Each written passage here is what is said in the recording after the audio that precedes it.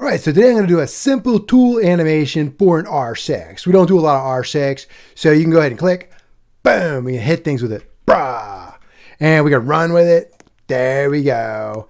And I am going to put all of my new animation, accessories, and tool stuff right here in this playlist. I'll put it in the description. That way you can look and say, hey, I don't need that. I need like how to do the tool grip or something. I only have one in there now, but I'm going to try and keep these all pretty short so they're easy to follow along.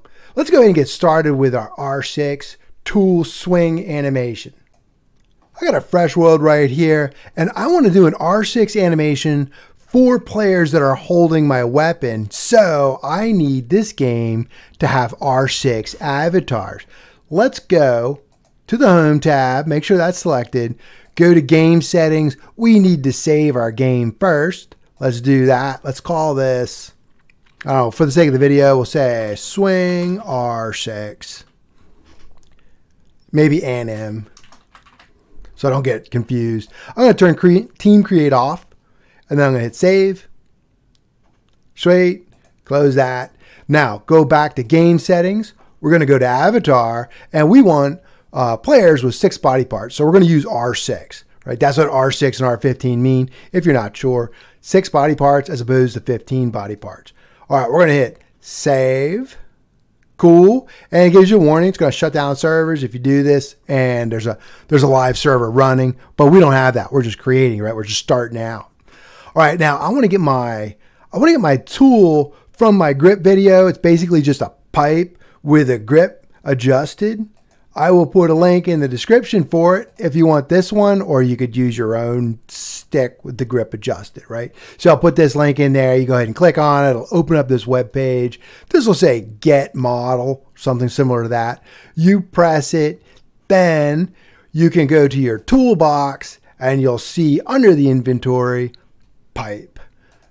Boom. Let's not put it in the starter pack yet. Let's say no.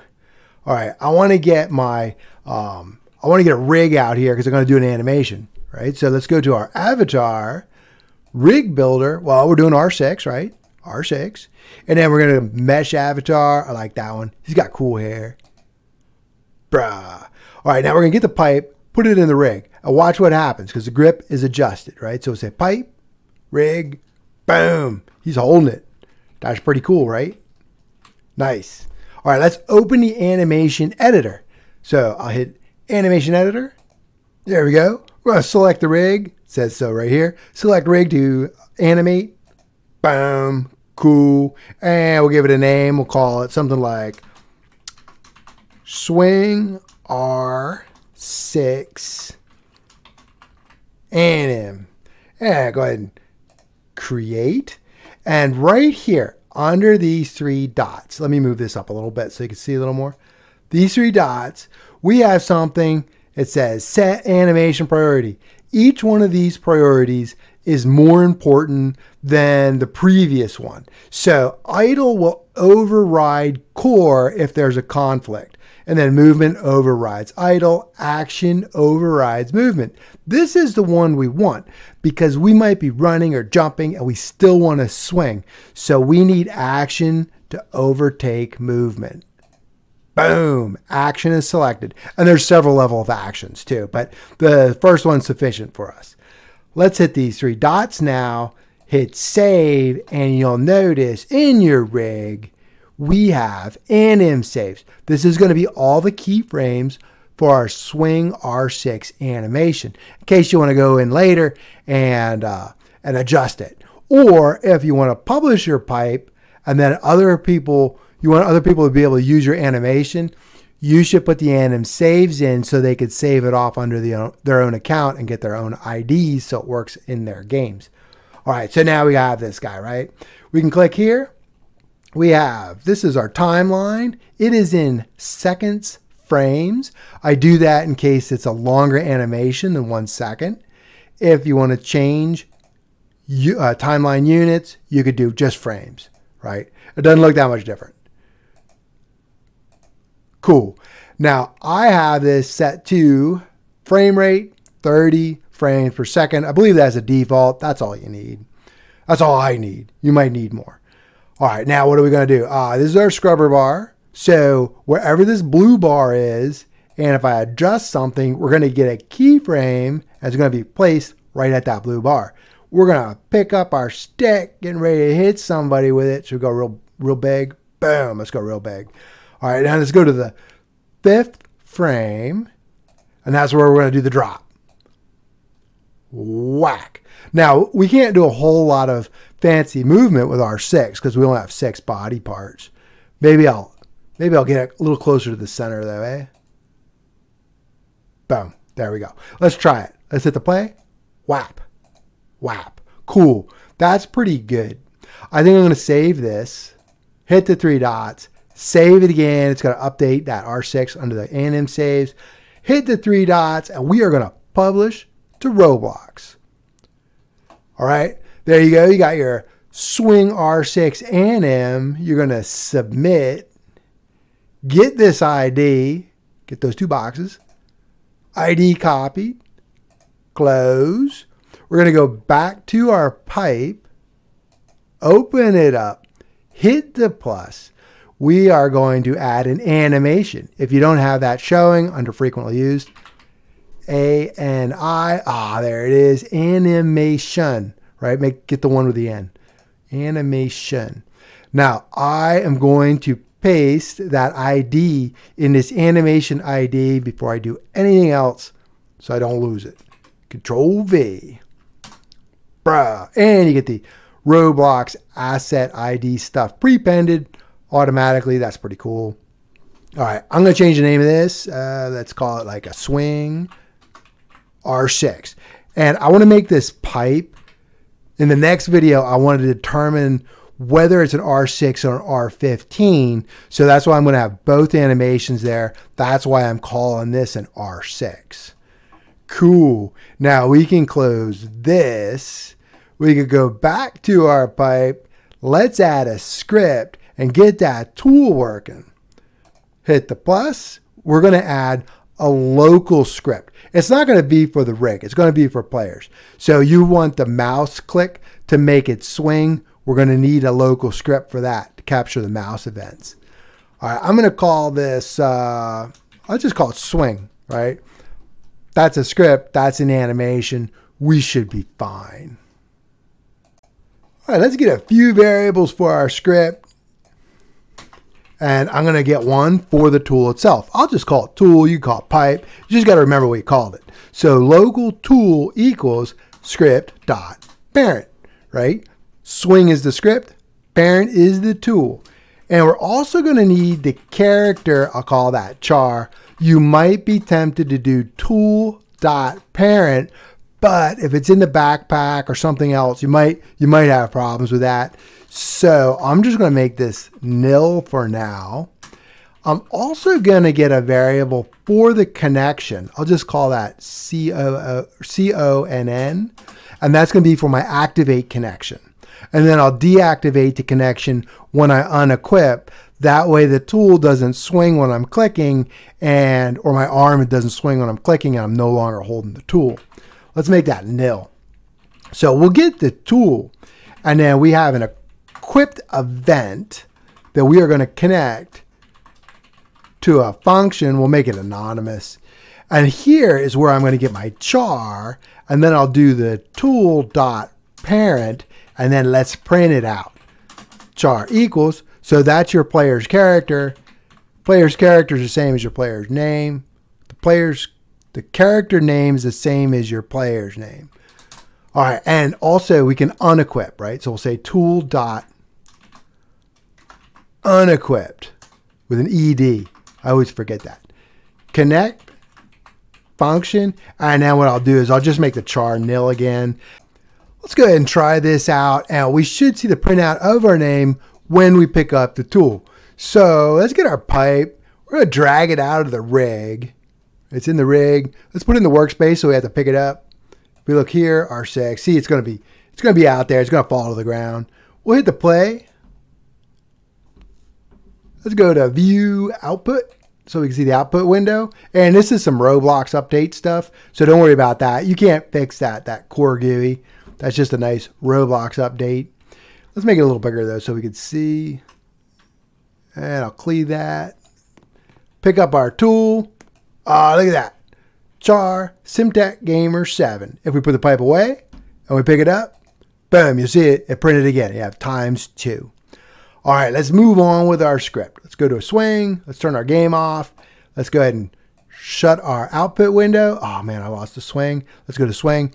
And we need to activate the tool when we click. So right after we do our print statement in the equipped, let's go ahead and get our connection. We're going to do the tool.activated event, connect that to an anonymous function. And I'll just do a print statement for now. Print swing. So when we click, we're going to do this print statement for the swing, but we're catching our activated event, connecting it to that function. We are using this variable here to disconnect when we unequip, right? Disconnect. Cool. Let's go ahead and play it and see what happens. So we're going to go to view, we're going to go output. And this is Roblox stuff again. That's fine. Let's clear it. And we'll pick up our tool. Cool. Char, Simtech Gamer 7. When we click it, oh, look at that. Swing, swing, swing. So we have 3 swings. One thing I want to show you. If we die, we don't unequip tools by default. I usually do that in the game manager. I get the died event of the players, humanoid.died, and then I unequip all tools when they die. But if we go ahead and do a demo of what would happen if we didn't do that, we'll do a reset char, go down here, reset, and now I'm clicking. Notice the swing is going up down here, right? Until we respawn. Now it's not going to. But I thought you should know that.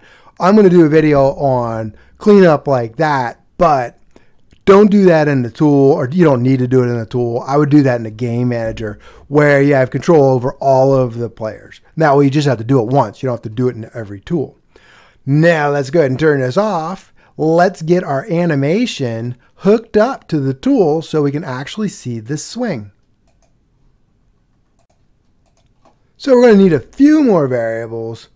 All right, under connection, I'm going to add one for the humanoid, local. Hum equals, I'll just do nil for now. I'm going to get another variable for the swing anim R6. And I know I named that a little bit different than what I have in the tool. So we'll do a script.parent, or we could just do tool, right? Tool. Wait for child. What do I call that? Swing R6. Let's just make sure that that's right. Pipe, swing R6. We want the animation. There we go. All right, now let's go down to our equipped. And in here, under where I get the char, I'm going to go ahead and get my humanoid. Humanoid equals char. Wait for child. Humanoid. And I want to get the animator for the humanoid. Local. Animator. Hum, wait for child. Whoops, let's do a parentheses. Animator. Then I'm going to get the track when I load the animation into the animator. Local. Track equals animator. Load animation. Let's see if I spelt that right. I think I did. And we'll get our swing anim R6. Now instead of this print, let's just go ahead and do track colon play. All right, down here, what do you want to do? We can perhaps clear out the humanoid right here. Nil. I guess I didn't need to make that global. Well, global to the script. Track, you could clean out your track. I think Roblox cleans them out. I've done some experiments with it, but if not, I think our disconnect should be fine. Let's go ahead and play it and see if we can swing our tool. And then we're going to try it from the backpack too, just to make sure there's no errors. So we'll go to view, we'll go to output. We got those goofy Roblox warnings. Cool. Oh yeah, look at that.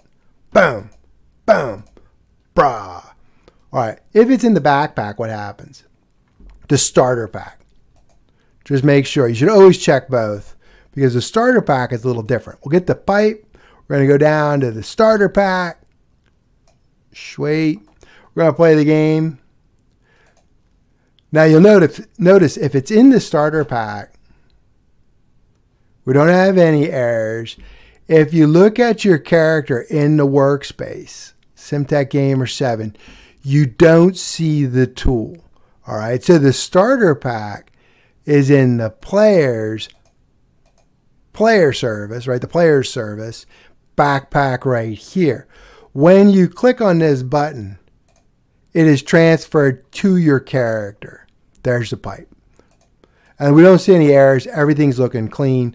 Well, you should be aware of that because sometimes people make assumptions about the tool, where it's at and how it's associated with the character, but it's in the backpack, which is in the player, and you can get an error. So something to try out.